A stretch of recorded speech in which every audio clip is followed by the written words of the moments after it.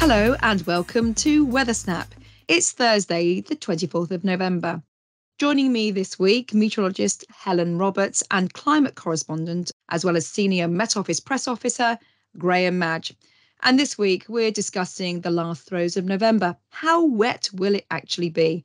The father of all clouds has an anniversary coming up. Helen has more on that in a moment. And Grahame gives us the lowdown of COP27. First of all, Helen and Grahame, Storm Denise earlier this week across the Mediterranean. It was vicious, wasn't it, Grahame? Certainly was. We had a system named by the Spanish, given orange warning, and that brought heavy rain to parts of the central Mediterranean. But in addition to the severe weather that we saw, it also, the way the system curled round, it also brought incredible snowfall to the Alps. So some of the alpine runs are quite pleased because obviously they've had more snow for skiers. But further south, obviously, there has been considerable impacts. And as I understand, the situation is not going away anytime soon. Yes, it was quite a deep area of low pressure. And we reported last week on the snow and the fact that some of the slopes weren't opening. Some of the resorts were delayed in opening because of the lack of snow. So it's a bittersweet situation. Helen, how unusual is this?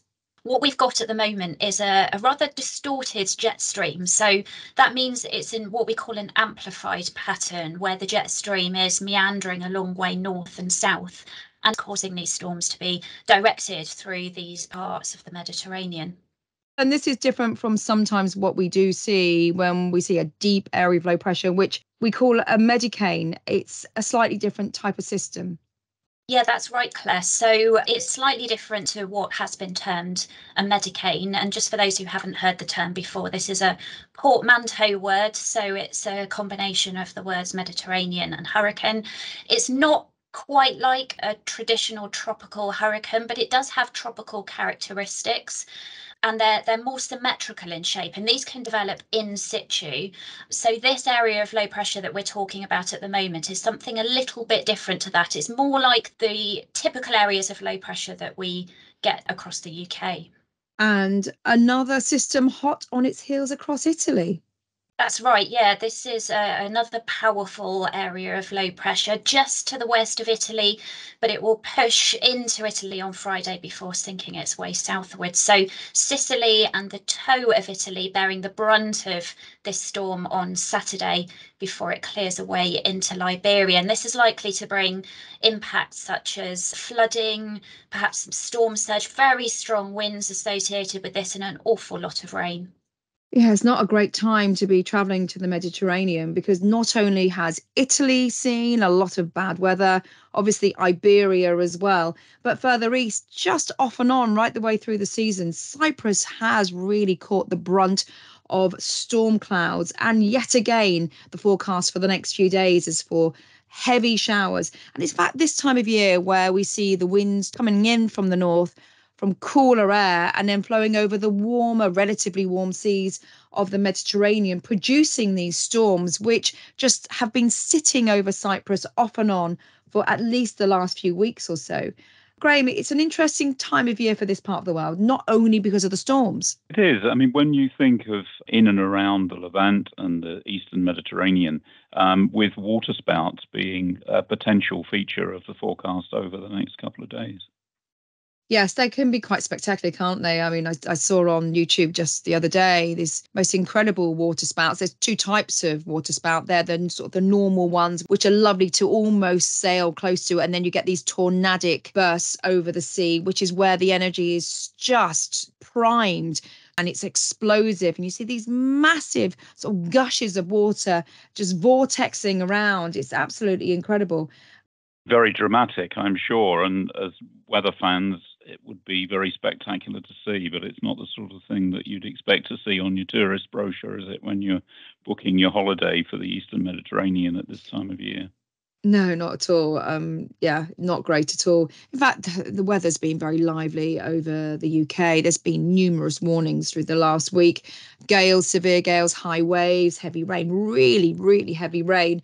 What are the stats looking like for November so far, Grahame? Well, it's been an interesting month, Claire, hasn't it? Obviously, coming off the back of the drought over summer. The water companies and customers are very eager to know what's happening with rainfall. I can say that although the figures aren't complete yet, that everywhere apart from Northern Ireland has reached the monthly November average rainfall. If you're living in East Sussex, you're going to be approaching double the amount of rainfall that you'd expect. So that picks up the fact that the Channel Coast and other parts have been particularly wet. East Sussex will also likely be in the news again for the weather because it's been the warmest location so far relative to average, with maximum temperatures about 2.5 degrees above the levels that we'd expect for November over the last 30 years. So that's something to look out for. Relative lack of cloud over Northern Ireland has made Londonderry the sunniest location so far, with 82 hours of sunshine. But this relatively cloud-free influence that's brought us the sunshine has also brought some of those overnight temperatures down. So parts of Northern Ireland are seeing the lowest overnight temperatures relative to normal, but it has been very warm generally. So everywhere is going to be well above average, and these figures are just relative. Yeah, interesting. It's really been a busy month for forecasters after that sort of warm start and then it turning so wet. And in contrast, you had Northern Ireland seeing that fog and those very low temperatures. But warm and wet trends in our weather through winter is something that climate scientists have been warning us about for many, many years now. And talking about climate, yeah, we've just come to the end of COP27. Grahame, what did you make of it? There was a lot of optimism from Glasgow, from COP26, and many thought that that would be transferred and passed on to COP27 in Egypt. Before the conference, we were reporting the need for much greater ambition on cutting fossil fuel use by 2030. I'm afraid we didn't see that. There's still a lot more progress and ambition needed on reducing fossil fuels. However, it wasn't all bad by any means. There was a lot of discussion about things like loss and damage, for example. This is where those countries that are experiencing climate change impacts can be expected to be compensated.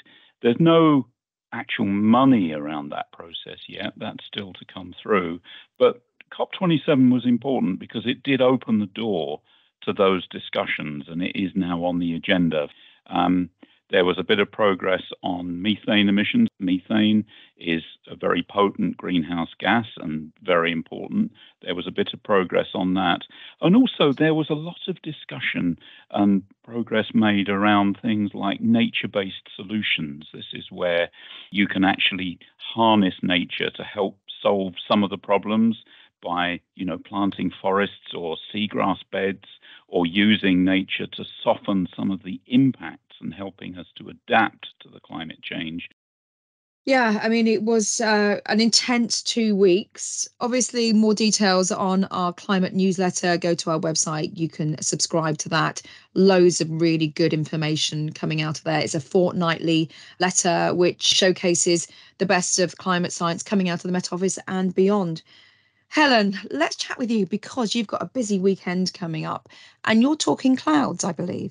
Yes, an exciting weekend in the meteorological calendar because this coming Monday, actually the 28th of November, is the 250th anniversary of the birth of Luke Howard. Now, Luke Howard, famous name in the weather community, he was the namer of clouds. So all those Latin names that we have for clouds, cumulus, stratus, cirrus, nimbus, he was the guy who came up with that system of identifying and classifying clouds. And despite the fact that he came up with this system over 200 years ago, it's still very much in use today. And it was a real breakthrough moment in the world of weather. And actually, that wasn't the only thing he did.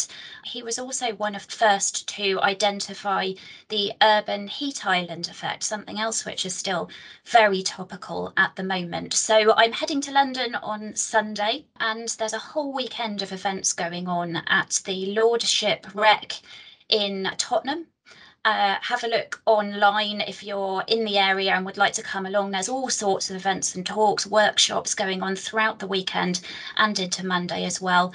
And as I say, I'll be there on Sunday alongside Richard Hamlin and Gavin Pretapinney. We'll be talking about various aspects of weather and clouds. Obviously, Gavin, the Cloud Appreciation Society guy, who we interviewed many, many years ago, actually, a really lively chap who absolutely loves clouds and really doesn't like blue sky thinking. I think that's one of his top lines. Absolutely, yeah. He's always a fantastic speaker. So, yeah, as I say, if you're in the area, do come along. Talking about blue skies, actually, I was listening to Dr. Mark McCarthy earlier, and he was saying that East Anglia could have its sunniest year on record. But obviously, we'll keep you posted on all those yearly stats. But we do love clouds here at the Met Office. Grahame, what's your favourite cloud? Well, I have to say, I was very fortunate. I was in Boston. I was on a whale watching trip. The trip got cancelled, much to my disappointment, before we'd seen any whales. Pulling into the harbour, we were warned that there would be potential for bad weather. And looking up at the harbour at Boston, we had the most spectacular display of mammatus clouds. It was the first time I'd seen them. I didn't really know what they were at the time. And then we were treated to the most phenomenal thunderstorm that I have ever experienced. So that, as a wonderful memory with family, has to be my favourite. I like that. Yes, proper heavy weather, isn't it? You can see those mammatus clouds just sort of dangling down, Helen. Is that one of your top 5? I've not been lucky enough to see those in all their glory, so that's on my bucket list. I have been fortunate enough to see Kelvin Helmholtz clouds, which are an incredible spectacle. Those are the ones that look a bit like waves breaking, a line of waves breaking, so that was an exciting day.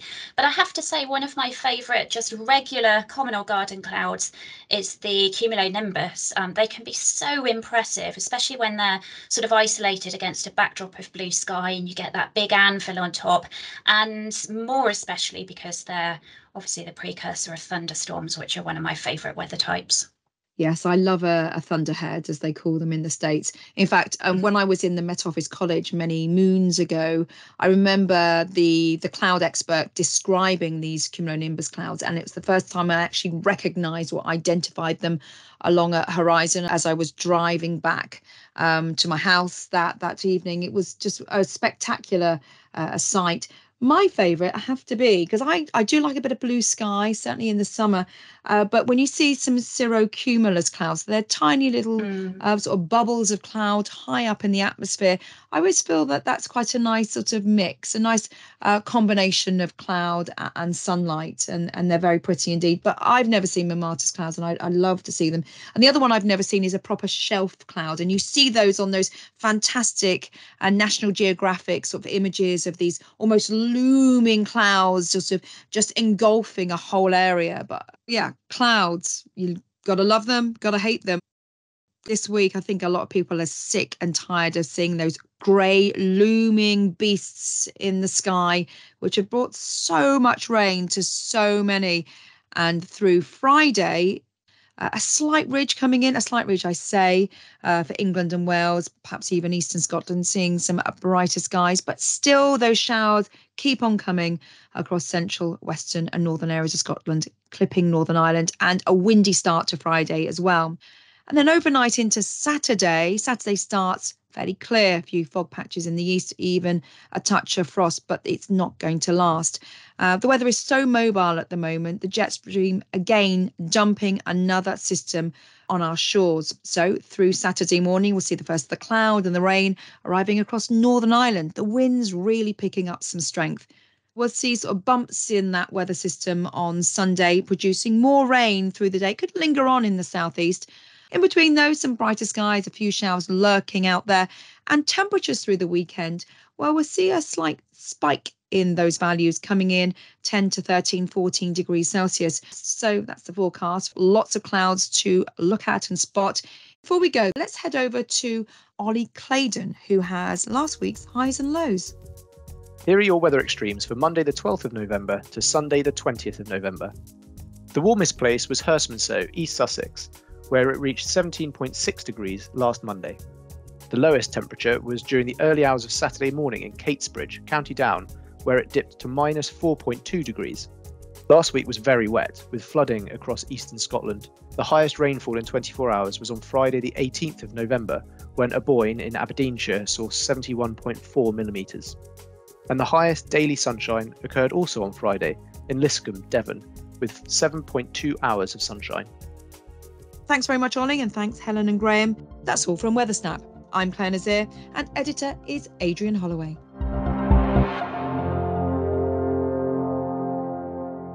WeatherSnap is a podcast by the UK Met Office. For the latest weather conditions where you are, download the Met Office weather app.